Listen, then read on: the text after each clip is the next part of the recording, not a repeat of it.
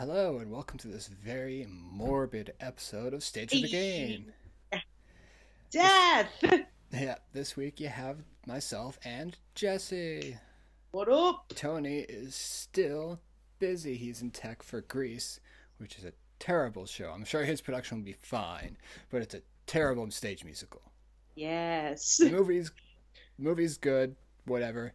Stage musical sucks. The movie's better, but they're both horrible. Please, young girls, do not change for your man. Don't settle.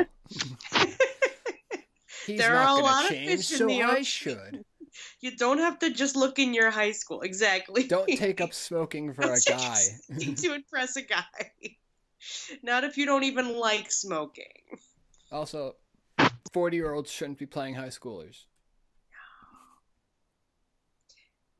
Also, it's just too uplifting.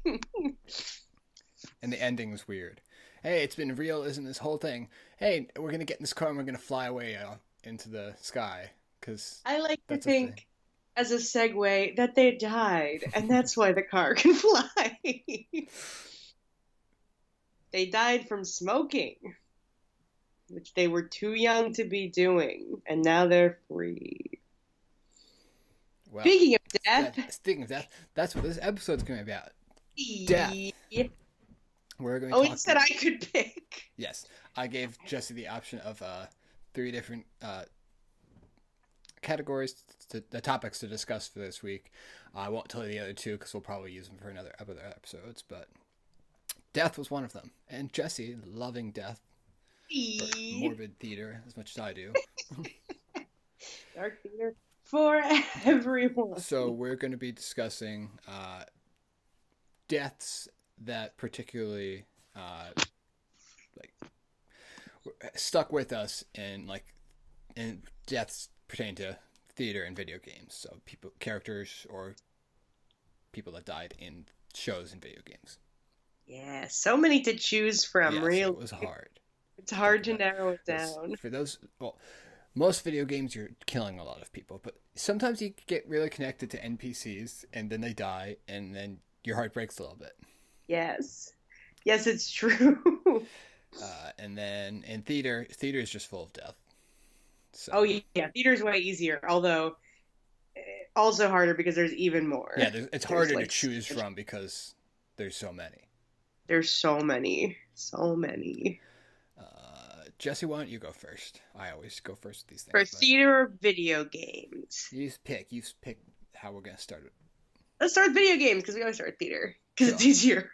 It is. Video games. Speaking of growing attached to people, well, my 2 picks for this, one is abstract and one is specific. So my specific pick for deaths that have devastated me, in Dragon Age Inquisition. I knew it was going to be Dragon Age Inquisition. I didn't know which character because I hadn't gotten through for the entire game. It's not going to be like Zelda or she got so attached to the characters in that game, it's going to have to be one of them. I'm sure one of them died and broke her heart a little bit. This is a little bit of a spoiler, though. This is a spoiler. I'll put up some kind of point. Well, I have really crappy editing software. I mean, I have iMovie. We'll see whatever effect iMovie will provide. I will just say now, spoiler warning for Dragon Age Inquisition. Ooh, stop now if you wish. But yes, a particularly devastating moment is when you are in the Fade and it falls upon you to choose who lives or dies, Hawk or Stroud. And I find that no matter who I pick, and I've gone both ways because I've played that game a million times, I'm low-key devastated. And it's just too dramatic, and I don't know what the right choice is. Because I guess I would feel more connected to Hawk, but I sometimes feel like you should save Stroud for the Grey Wardens. Like, they need to rebuild.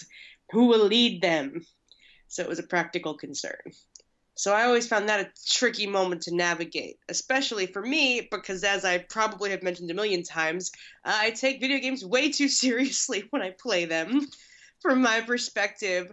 And so my second pick would be like anybody that I have to kill who's not attacking me. Because listen, I'm happy to kill people who are attacking me. That's just common sense. And I'm happy to kill evil people because they're evil. But like when you're playing Skyrim and you want to join the Assassin's Guild and like you're just shooting people while they're like getting water for their day or like taking a nap, I start to feel real guilty and I have to unsave it. And I don't know why. I'm broken in that way. But yeah, I am.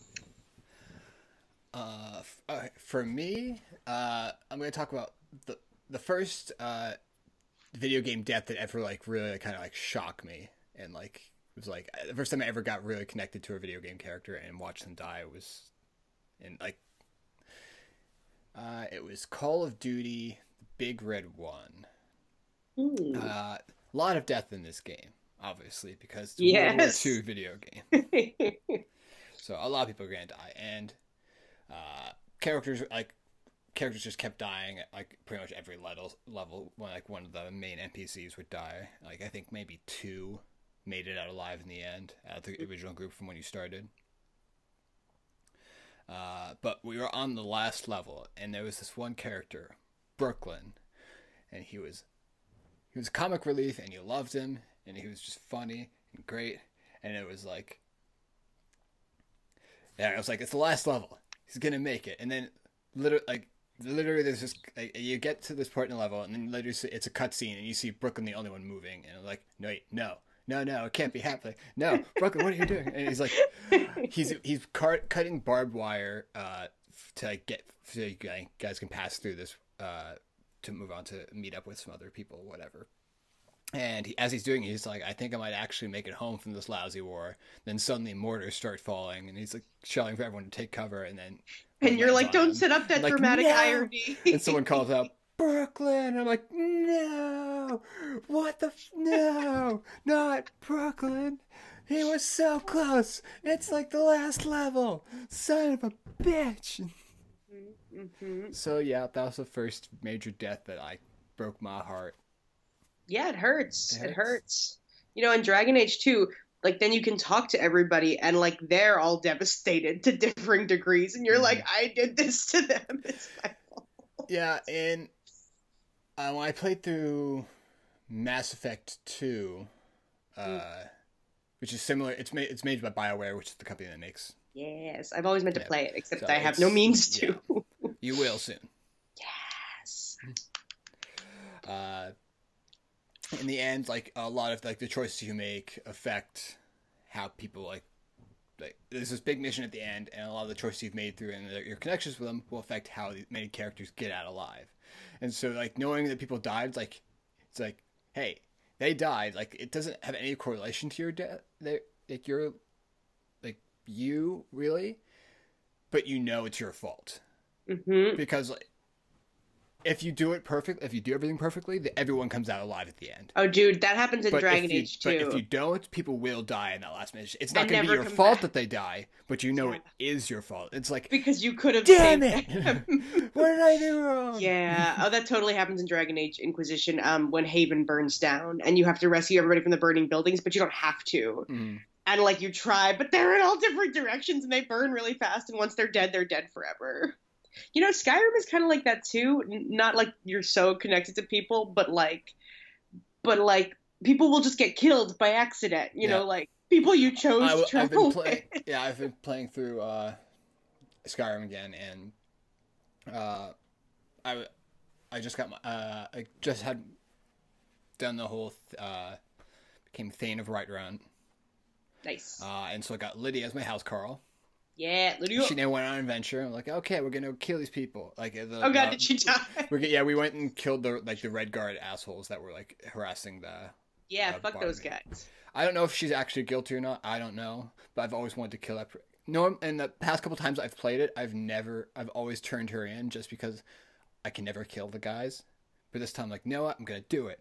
And I finally like was able to find a way, and I killed them all. It's like, yeah, and turned around like. Lydia's body's like floating near me. I'm like, you're like, oh, Lydia. fuck. Damn it. I got Lydia killed. Yeah, I've definitely gotten some people killed and like been very confused Yeah. about where they went, and then had to go to like the halls of the dead and be like, no. Yeah. And that's why when people, there's sometimes like NPCs will be like, let me help you on this mission. I'll be like, fuck no, stay here. I don't want you dying. That, and I also don't want you, when I'm sneaking, you're going to run in. I'm like, no, I'm being stealthy, right? You piece of shit. I'm a stealth archer. What don't you get about that? And they're just, and you're like, stop it. Just because I fired an arrow does not mean you get to charge in. No, right. They're super dumb. But I feel very responsible when they die. This is true. And then they're dead forever. Like, they're not anywhere. Once I accidentally killed, like, a shop owner, and then, like, I couldn't shop in that shop anymore because the owner was dead because I killed him. By accident, I have to say this. One thing I don't like about... I got the Skyrim Enhanced Edition, finally, because it was on sale. And it comes with all the DLC and bonus content. And with all the DLC, you can adopt children and stuff like that. But now with that, because I'm in Whiterun, there's this girl that comes up to me and keeps asking me to adopt her. I'm just like, shut the fuck up, leave me alone. I don't want to adopt you. And if I do finally say, like, yes, I want to adopt you, so you can shut the fuck up. I don't have enough money to buy a house, and so I can't adopt her. But she still constantly asks me, can you adopt him? Like, no, I can't, because I can't afford a fucking house for you to live in. Leave me alone. Does this end with you killing her? You can't kill children. Oh. That's the worst part. You know, what I did the one time I played Skyrim is I started to adopt every child I met, and I would just put them in a house, not the house where I lived, but like a different house once I had enough money, because like I didn't want to raise them, but I didn't want to like leave them out in the world either. So I built them their own house. I think at some point I married somebody and let that person stay with the children for guidance, and I just lived alone, which is my preference. Yeah. But you can only adopt two, I thought, because I felt really bad at some point that I had like just quickly adopted everybody instead of choosing the neediest children. But what can you do? Some things are irreversible, like death. Unless you hit a save point, then it's probably fine. But yeah, death in video games, it hurts. It does. And this is part of the reason why I've never played The Last of Us. That, and I do not own a PS4. That would be the main reason I've never played it. That's a good reason, too. Yeah. Let's talk about death in theater. Yeah. Oh, where do we begin? My goodness me. Let's start with Shakespeare, because Shakespeare has so much death in it. God, which one? Okay, yes. What's your pick for Shakespeare? For death in Shakespeare,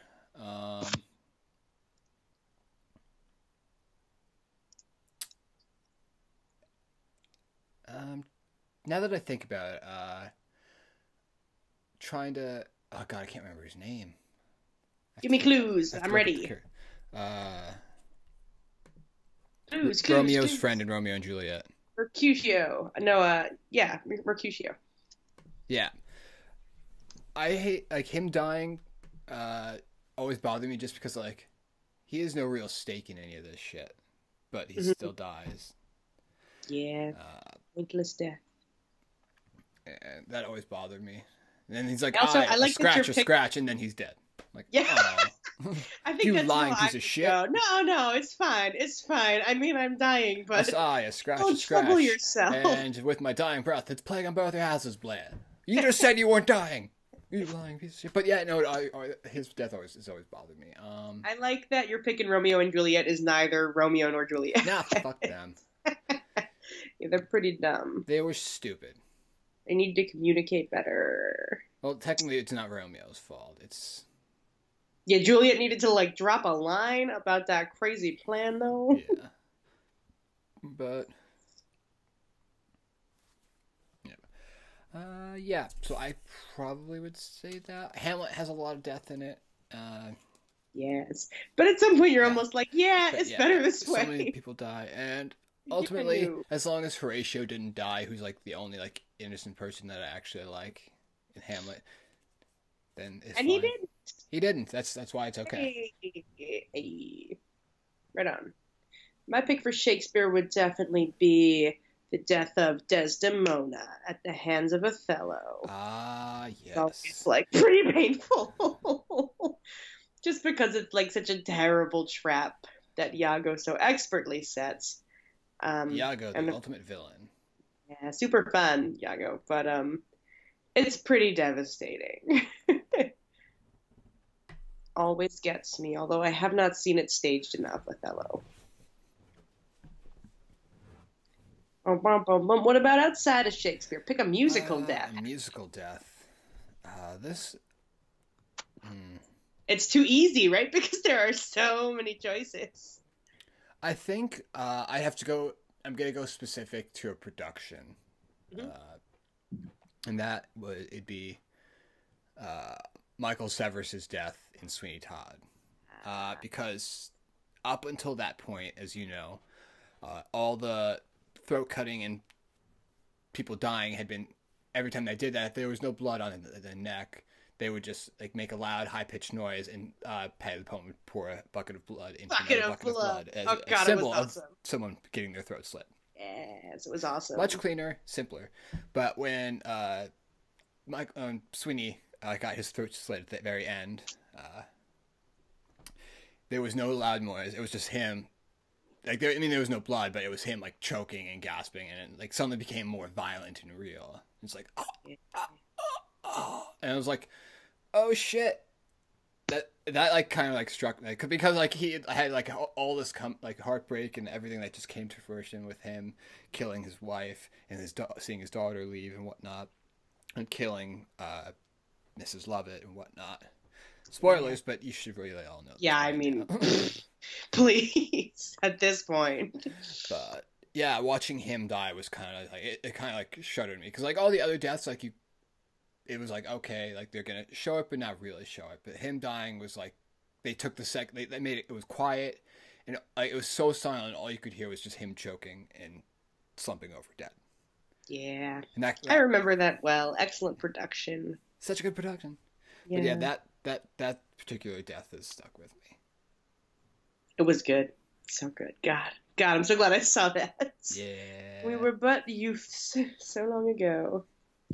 As I was pondering this question for the last hour, did consider every death in Sweeney Todd. But then I decided instead to go even more mainstream, which I normally go less, but I'm going to go even more mainstream and say a death that always, whether I want it to or not, hits me pretty hard is in Les Mis, the death of Eponine. Because obviously everybody dies in Les Mis, but Eponine's death is like so pointless. Like God, I can't believe Marius sent her with a climbing up fucking here? Get away! letter. Well, he like sent her with a note. He's like, "Oh my God, okay, wait, you're here. Thank God you're here, Eponine. Take this note to the girl I actually like, who's not you. Thank you so much." And she's like, "Okay." And then coming back, she's killed. I'm like, Marius is pretty dumb, and it just cracks my heart a little bit. Every time. I always find myself, although I know Les Mis very well and I've seen it a billion times, I always cry during it. I even cry when I just listen to the whole CD all the way through, which I only do on like long car rides. But at some point, I don't know. There's something about that play. It's magic. Tragic magic. Interesting. Yeah. I was sure you were going to say something Sondheim related. Well, I thought about that first, and I have a million picks from Sondheim, but I figured, I'd throw you a curveball instead of ranting about passion. Yeah, the fact I was almost certain you were going to say Baker's Wife, but yeah, well, it doesn't really make me sad in the same way. Although there are parts that are beautifully. God, I love that so much. Yeah, but that's like so sudden. I mean, she's like, epiphany, tree. That's why it's tricky to commit adultery in a fairy tale, because everybody's going to want to kill you after that. It's a bummer. Yeah. But love what are you Baker. Gonna do? Joanna Gleason rocks. Play. Oh, why didn't I think about plays? You go first. I have a couple options. Because one is a death that this doesn't happen during the play, but and doesn't actually happen I have to explain this. When I was working at the Purple Rose, we did a production of Annapurna, which I was the production assistant stage manager for. Annapurna is a two-hander play about this guy who's living in a trailer in Colorado. He's a poet, and he is recovering alcoholic, and he's dying of, I believe, lung cancer, liver cancer. He's dying of cancer. He's cancer. He's dying, and his wife that he hasn't seen, or ex-wife that he hasn't seen in, like, I want to say like 20 years or so, probably more. Just shows up on his doorstep because their son, who he hasn't seen like in a long time, just found out that like she was hiding all these letters that he had sent him, and he was on his way to go see him, but he didn't know where the son didn't know where he was, but she did. So she went to him first, and then that whole thing. But in rehearsals for this, even though the son's not a character, it was implied that like for the aspect of rehearsal, I was the son, just to help set the things, moods and things. And also at the end of the play, she shows pictures of the son, shows the guy pictures of his son on the phone, on an iPhone, and they showed her pictures of me that they took. So I was actually the son. Aw, buddy. But in rehearsal for this one day, we actually went through and played out the husband's death, with the son showing up, like having an argument, like there were no words spoken, but it was played through like emotion, and like it was just music, and we were just walking the room with emotions feeling, and then like us being there for the death of the father, husband, and it like emotionally scarred me. I bet so much. It did. It was really hard to do that, and for a long time, like there was a particular song that they played for it, like while that was going on in rehearsal, that every time I listened to it, I was like, okay, I'm crying right now, and I need to stop. Never need to stop. So that really hurt, and it was weird because like the death, you knew he was going to die because his cancer was terminal, but that doesn't happen in the play. It ends before the son even arrives. Right. The son isn't there. Right. Because you kind of know. Yeah, but they played out what it would be like. Yeah. And the fact that I was a part of that, and it was such an intense, dramatic thing. Yeah. That we were all just going off of emotion at that point. Like there was no we weren't told to do anything. I was told like to how to react if the mother tried to come up to me and just like pull away every time. But other than that, I was given very little direction. And like same thing for everyone else. And it was just really heartbreaking. Yeah. Beautiful. But yeah, that's a death that particularly it stuck with me in theater. And again, death didn't actually happen, but in rehearsals it did, and to me it really did. Yeah, man. But in terms of deaths that actually happen on stage, this one was harder. You do yours. I will do, because actually my pick is very similar to your pick now, which is a death that does not even happen on stage, and which we also had very emotional rehearsals about. And so it would be Rabbit Hole, the death of the son Danny, which obviously is just the premise of the show, but it's dealing with that loss. And there are times that you think about it, and it's just like so big that it just like crushes you in the way that it crushes the characters. And I directed Rabbit Hole in college, and well, it was certainly like particularly like a painful time to do it. It was just in the wake of the Newton shooting, which was pretty close to us in Connecticut. And anyway, I was like a sadistic fuck director, as it were. And one of the things we did in rehearsal is that I had the parents, the two people playing the parents, print out a picture of what they imagined their son would look like. And we had this printed out picture of Danny always in the room with us. And near the end of our rehearsal process, I had the boy who played Jason, who in the play is the character who hit Danny with his car and killed him. like tear up the picture in front of them. And then all my actors burst into tears. God damn it, Jessie. Yeah, it was one of like my more out there directing approaches, but I guess I wanted to tap into that grief. But I probably didn't need to because clearly it was there. But I did do that. It was very tense. And I felt it too. That play is one that always gets me. Mm-hmm.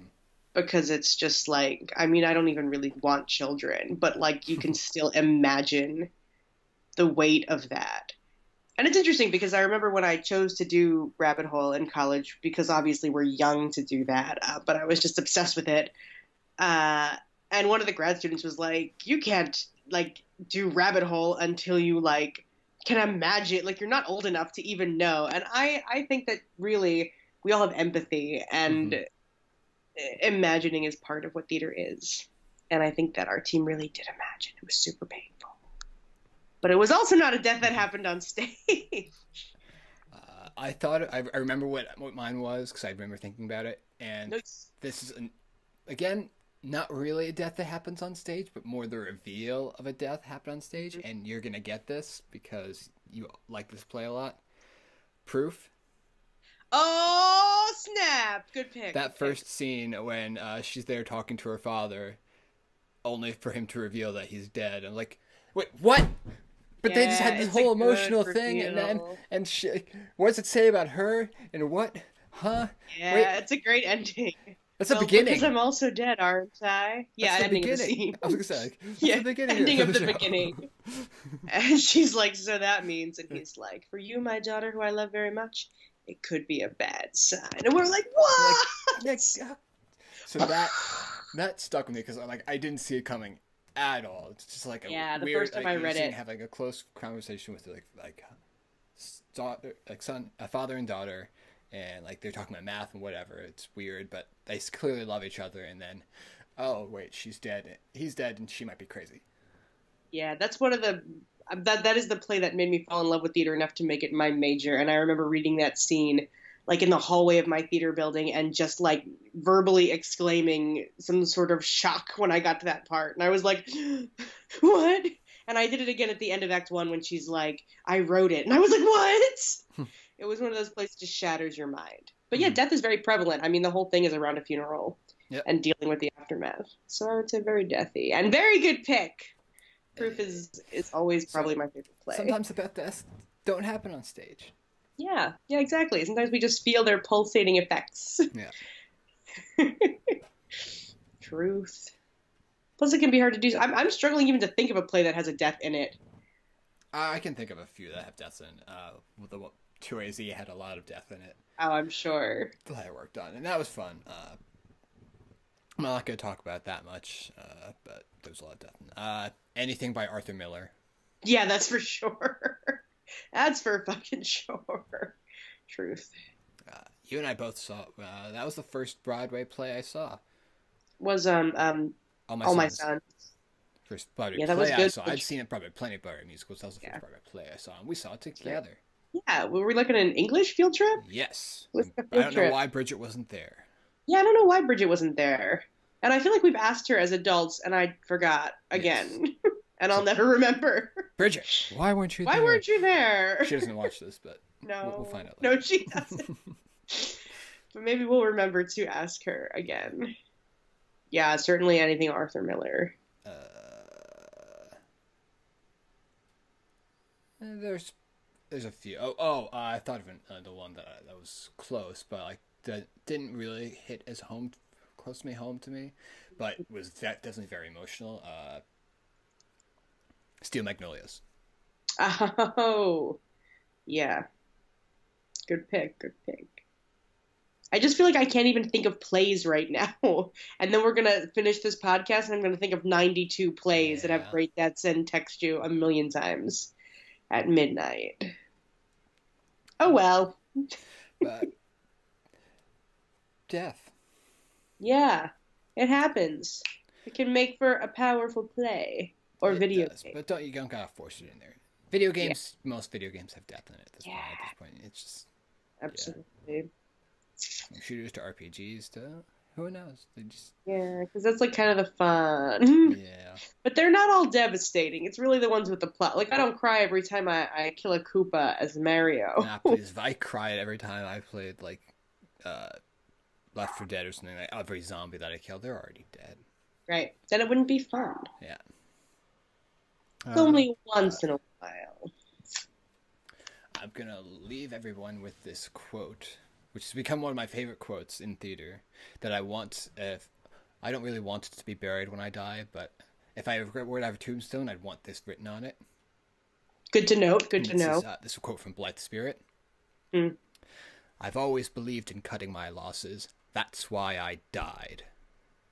Oh, good call. I love that. The audiences rarely laugh at it because it's just like kind of like goes over their heads, and I just think it's so it's funny and it's witty and it's like ha, it's funny because it's not true, but I've always believed in cutting my losses. That's why I died. And it's funny. It's funny and smart. And I love that quote. I approve wholeheartedly. Well, thank you everyone for watching. Hell yeah. We'll try and get Tony back next week once Greece opens because Greece. Boo. If you're watching, comment below with your most devastating death moment. Seriously. Any comments? We have never had one, no matter how much we ask. Mm-hmm. Why won't you comment? Just do it. It's so easy. But no pressure. But yeah, do it, seriously. Please. But no pressure. But do it. Ooh.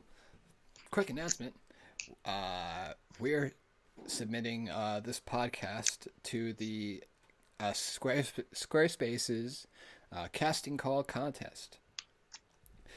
They're having a contest for people to submit ideas for podcasts, and the top 6 will go get them workshopped in for 6 weeks in New York City, and then the winner will get theirs produced by Squarespace.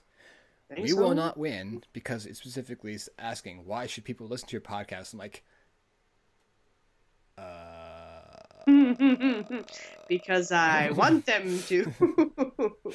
I'm just like, how do I get people to watch a podcast or listen to a podcast about theater and video games that aren't people who like theater and video games? This podcast is only for people who like theater and video games. Yeah. So else maybe it will spark an interest in theater or video games. You come for one and perhaps we hook you into the other one. Yeah. I mean, the ultimate goal is still, and always has been, get an interview with Lin-Manuel Miranda. I would die, though. Because he's a big video game nerd, and love that about him. And he's literally perfect in every conceivable way. So, Lin-Manuel Miranda, if you happen to be watching, we don't know why, but if you are... How did you end up here? Seriously. Can't imagine. Well, thanks everyone. We'll see you next week. Bye. Bye.